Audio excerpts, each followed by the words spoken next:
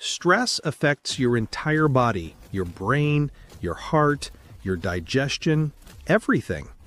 But most people don't realize how deep the damage goes.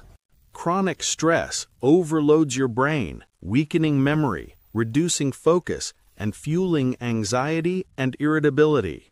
It forces your heart to work harder. Blood pressure rises, blood vessels tighten, and long-term risk of disease increases.